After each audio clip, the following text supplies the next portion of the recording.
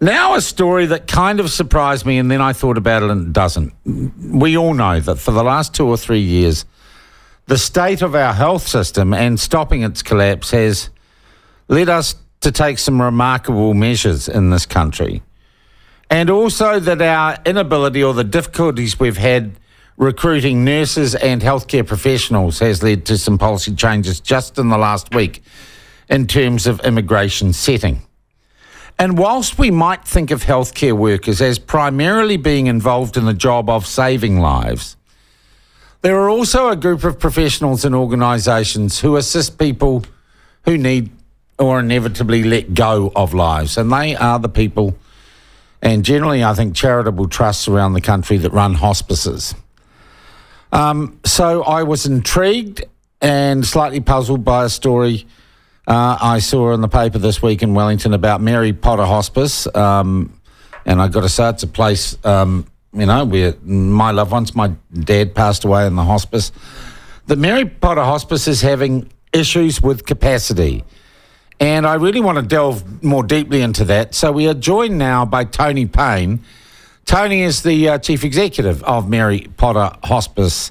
Tony, season's greetings to you. Thank you for joining us on the platform. Morning, Sean. Thanks a lot.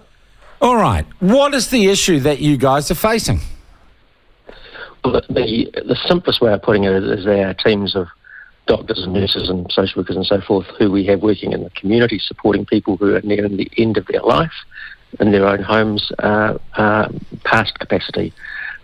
We simply are really struggling to meet demand, and there's 2 reasons for that. The first one is that this is, as you say, this is a symptom of the entire health system coming out of 2 years of the borders being closed, of COVID, of workforce shortages.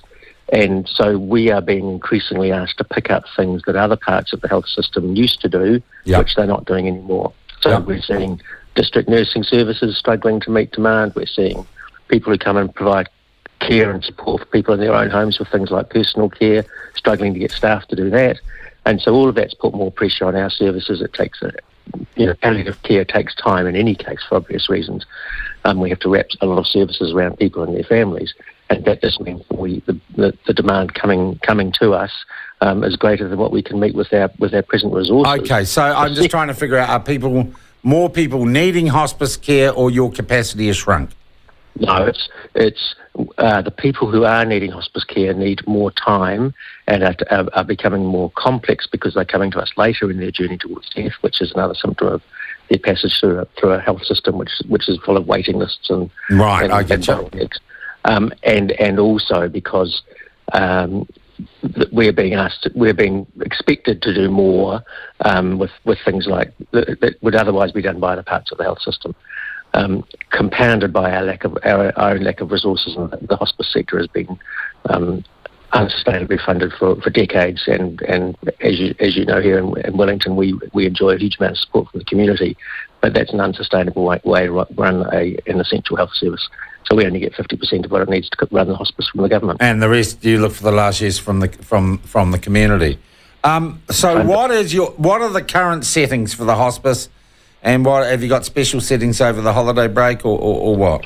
Yeah, so at the moment we're saying we're only taking urgent referrals, and that means that if someone is in the last year of their life and has moderate or severe physical symptoms that need addressing by our medical teams, or severe psychosocial symptoms in terms of the emotional impact or the psychological impact of reaching the end of their lives or in their family situation, they are coming into the service.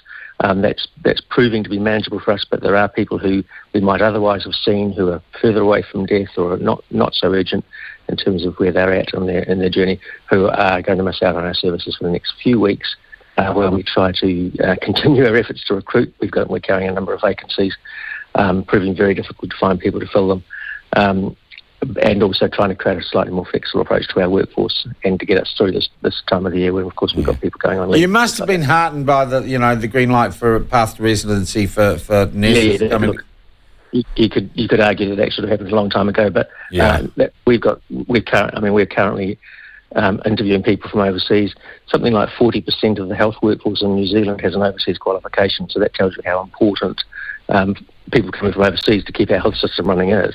And that's true in the whole health sector as well as in the hospice sector. Yeah. Is what's happening at Mary Potter and Wellington reflected in other hospices around the country? Is this a common problem? Yeah, there are a number of hospices up and down the country, which, as you say, are all run by charitable trusts who are restricting their services. And every hospice I know, every CI I talk to, they're running significant deficits. So they're having to use reserves just to keep the lights on, which is really unacceptable for what is in this. Palliative care is an essential part of the health system. And I think everyone would agree that as people reach the end of their lives with a life-limiting illness, they need and deserve the best medical support we can give them. Yeah. Gosh, you guys have been through a bit, and the idea of death, and it's, as I know it's a taboo subject that we don't like to talk about. Has the end of life, and it's not a cynical question, it's a serious question, has the end of life choice legislation relieved any pressure on you? Are perceptions about death and palliative care improving or not? It hasn't relieved any pressure. In many ways, it's created additional pressure because generally the palliative care sector and the hospice sector's position on assisted dying is that something that is not part of palliative care. And palliative care is something where we say we don't want to prolong life unnecessarily and we don't want to shorten life unnecessarily. So 95% of the hospices in New Zealand say we will continue to support patients who make that choice. Yeah. But we will stand aside as that process happens because it's not something we want to be part of. It's provided our workforce with the same set of dilemmas that the rest of the health workforce is facing, and I guess the rest of the country, because people support it, people don't support it, and it's just, in a sense, it's just added another layer of complexity to our ability to, palliative care is all about helping a patient figure out what's important to them in their last short weeks and months of their lives, and work those things through. And if that's part of their choice, that in a sense that makes it just a bit more complicated. Bearing in mind that still we're 1 year in, and there's only been a few hundred people who've taken that option in the last 12 months. Yeah, yep. I hear you, Tony. Tony, when do you think, or when do you hope that things will get back to being as difficult as they were normally? If you know what I mean. That's a great way of putting it. Look, I think when the history of the pandemic is written, we won't come to fully understand the impact on our society on a whole lot of levels, and how long they're going to last for, until we're sort of a few more years ahead. I think we'll continue to see shortages in the health workforce for a number of years. You can't just.